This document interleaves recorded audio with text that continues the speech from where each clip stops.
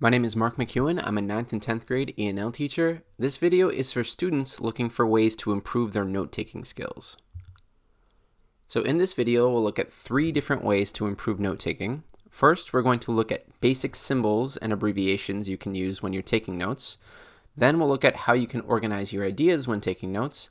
And finally, some different ways to practice your note-taking skills. So first, let's talk about basic note-taking symbols and abbreviations. These will be important because you have 2 goals for note-taking. One is to take down information quickly in a fast way, and also you want to make sure your notes are concise. You want to make sure your notes are short, not too long. So here are some symbols we can use. So we can use a backslash to represent prepositions like in, at, on, or commas.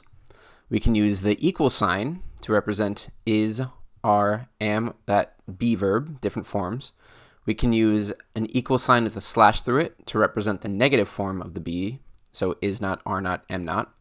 We can use the plus sign for and, be backslash c for because, an arrow pointing to the side for so, causes, leads to, results in, an arrow pointing up for increases, more, most, an arrow pointing down for decreases, less, fewer, least, and this delta or triangle for change, and finally EX with a colon for example. So these are some standard basic symbols and abbreviations we can use. So this is what we're going to start with. So let's look at some examples. So here we have the source material, and on the this side we have notes, that information in note form. So here we have Mariah walked to the store because she needed more milk for her cereal. In note form, it may look like this.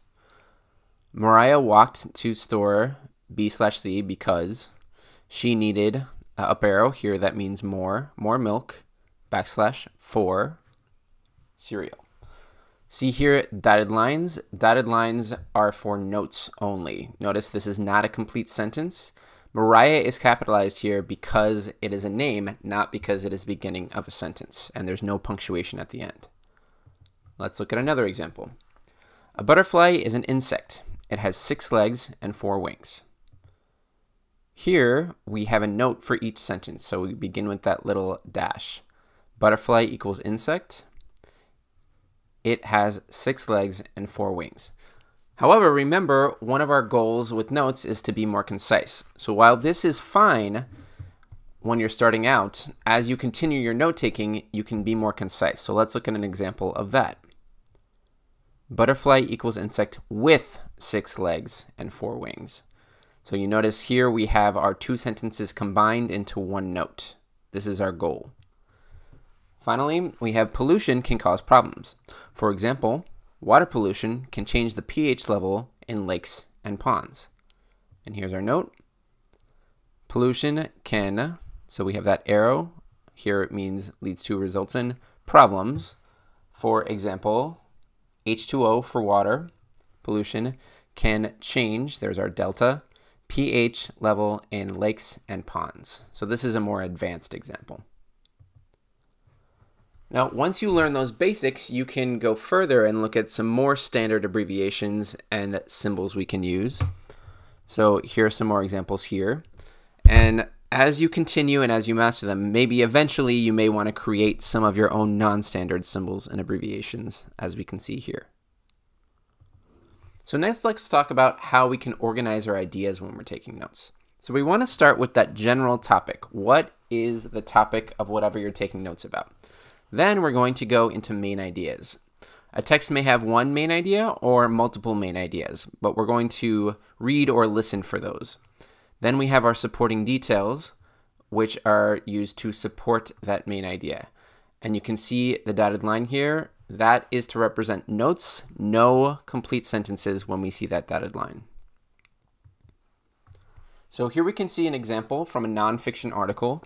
Now, nonfiction articles make it easy for you because they are usually divided already. So here we have the main title of the article, an introduction, and then there are subtitles for each of the other sections. So when you're taking notes, that makes your main ideas easier to identify. So we have our introduction, and then our subtitles as our main ideas. And that topic up there, phones in school.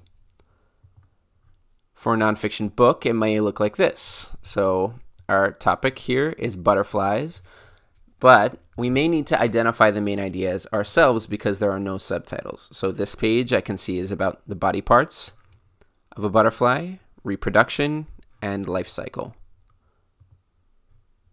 For chapter books, if you're reading a long text, you may want to divide it by the main ideas by chapter. So here we have chapters 1, 2, 3, etc. If you're reading a story, you may want to divide it by the story structure. So exposition, inciting incident, rising action, climax, falling action, and resolution. Similarly, if you're watching a play, movie, or TV show, you may want to divide it by the 3-act structure. So Act 1, Act 2, Act 3. Finally, let's talk about some different ways that you can practice your note-taking.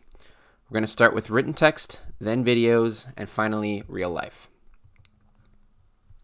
So it's a good idea to start with written text because text on a page or text on a screen is not going anywhere. It's a little simpler, it's a little easier to just take text that is on a page and transfer it onto a page as notes. It's a little bit easier if the text is staying there. Then it might be a good idea to move on to videos. Videos are a great way to take notes because you have to listen carefully, but you can also pause and rewind to take down those thoughts. Finally, it's a good idea to practice in real life. So some examples of this might be when a teacher is giving a lecture or a lesson, or if you're doing remote learning, when a teacher is giving a remote lesson. These tend to be a little bit more difficult because you can't pause. You can always ask a question, but you have to listen carefully for those main ideas and supporting details. If you're looking for ways that you can practice this, you can check out our other videos on taking notes with written text, videos, and lectures. Again, my name is Mark McEwen, and I hope this helps you out with your note-taking skills.